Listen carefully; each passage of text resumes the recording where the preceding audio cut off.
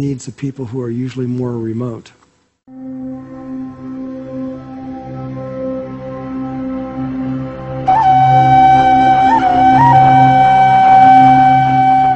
To begin to explain what I have been speaking of, I will now begin a story that the Maya gave to me to give to you. It moves like a river, turning and changing direction, but always heading to the ocean.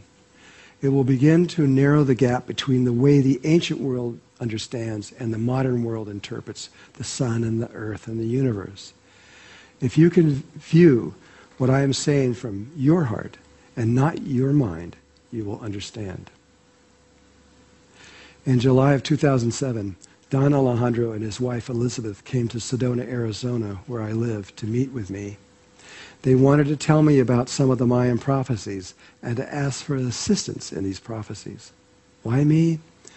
Well, I can't really tell you, except that, like I said, I've been working with them for a long time, and I think they trust me. The first thing that Don Alejandro told me was that everything we have read, heard, or seen about the Mayan culture and the Mayan calendar was not approved or written by the Mayan people or any of the councils, and therefore not spoken by the Mayan people. What we have learned from the Mayans has come from the universities and governments and religions and archaeologists and ordinary people like Jose Aguilas, and some of who are Mayan. But to be very clear, the National Mayan Council of Elders of Guatemala, according to Don Alejandro, has not said one word in 527 years. That's a very long time of silence. So you can see why the Maya breaking their silence at this time should be of great importance to the world. And further, everything that we now know about the Maya has to be put aside so we can hear the truth, not a truth made up by outsiders who are simply guessing or living a consciousness that has almost nothing to do with the Maya. Here's what Don Alejandro told me about the Mayan prophecy of 2012. First of all, he said there is a window of time around this date, December 21st, 2012, the Mayan call the end of time. It is about 7 or 8 years in duration. This window began, as I understand it, on October 24th, 2007. But I have not been told the exact date it would end. But for certain, at this moment, we are all now living in this window called the end of time. Don Alejandro also said that the likelihood that the Mayan prophecy would begin on that date of December 21st, 2012, as most people in the world believe, is extremely unlikely. He simply said it would begin somewhere in the window of the end of time, which means any minute from now, and could begin as late as 2015. This is something that none of the prophecies that the modern world is talking about is saying. And further, to grasp the situation, we have to understand what the date of December 21st, 2012 actually is. And to do that, we must begin by talking about the precession of the equinoxes.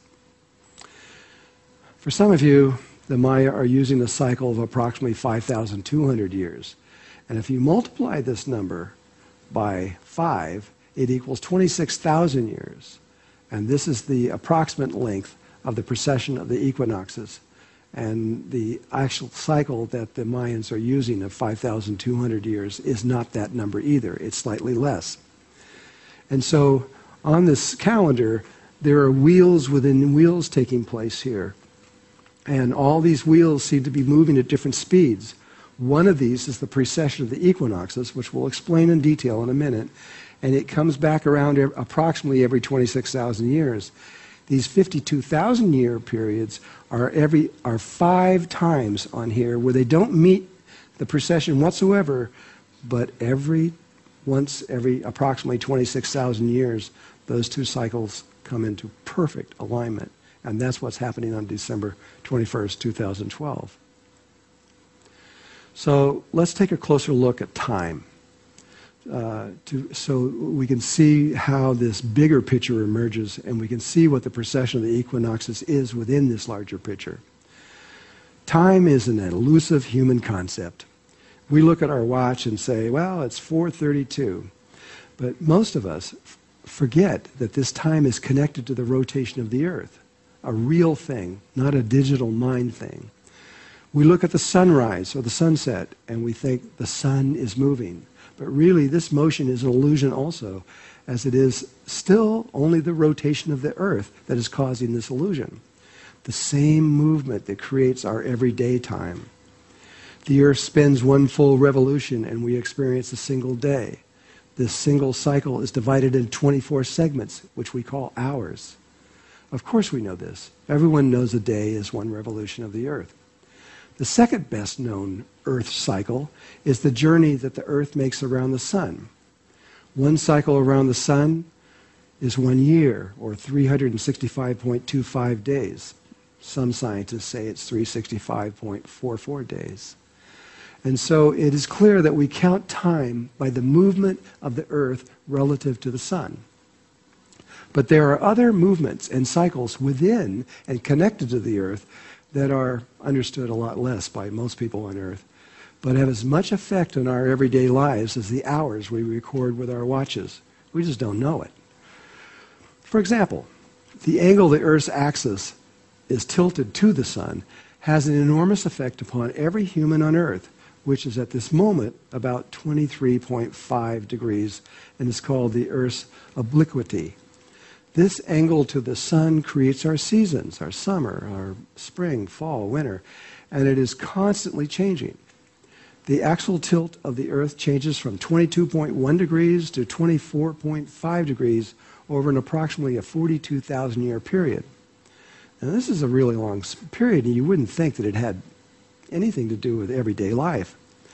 But even with this long cycle, astronomers, for example, must take into account this changing tilt of the Earth's axis on a daily basis as they explore the universe with their computerized telescopes. If they don't, they will not be looking at what they think they are supposed to be looking at. They'll end up looking at somewhere else. And even our journey around the sun is not as simple as it seems. The orbital shape called the eccentricity is also constantly changing. Our Earth moves from a near-perfect circle around the sun to an ellipse over time, caused mostly by the gravitational influence of Jupiter and Saturn. This cycle is changing over a very long period of time, about 100,000 years, and interesting enough, it does not change the length of the year as it moves from a circle to an ellipse and back again. And then there is the precession of the equinox, a wobble in the axis of the Earth that has been recently calculated by science in the year 2000 to be exactly 25,771.5 years for the axis to make one complete rotation. Now, if you look at this here, what we're talking about is this is the axis, and it's moving in a wobble. It's moving in a circle. It's not a perfect circle. It's actually a little bit more of an ellipse rather than a circle. And for that to go from one time around, one wobble, takes almost 26,000 years. The cause of this wobble are primarily from the sun and the moon, though other bodies do affect it. The precession of the equinox is also always changing because of something called the Milankovitch cycles. The Milankovitch cycles are the summation of all the Earth cycles and all other cycles that affect the Earth cycles, which appears to be constantly changing. The scientific focus of the Milankovitch cycles has been mostly to study the effects they have on the Earth's climate. Yes, to study the Earth's climate, one has to know the Milankovitch cycles, as well as the sun's solar cycles, another paramount subject on Earth's climate. And then, of course, there is the orbit of the moon, which causes the tidal evolution and, like a clock, determines the high and low tides of our oceans, something that affects every person who moves upon the surface of the oceans, but which affects the Milankovitch cycles as well. These cycles also affect human emotions and millions of biological cycles of all life on Earth,